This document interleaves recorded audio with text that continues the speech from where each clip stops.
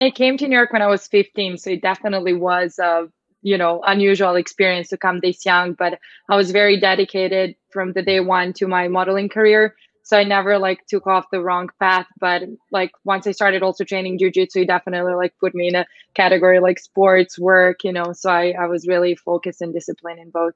Yeah. Well, I imagine, starting work at such a young age that instills discipline, whether you like it or not. I mean, you are working incredibly hard. What was it like to start professionally working full time at 15? Yeah. So I don't know, like I think it all depends how ready you are in your mind, right? So for some people it's too young to start even when they're 18. I was very mature for my age, I would say. So it wasn't really a big problem. I always visioned myself in a big city like New York. So you're basically in a very big machine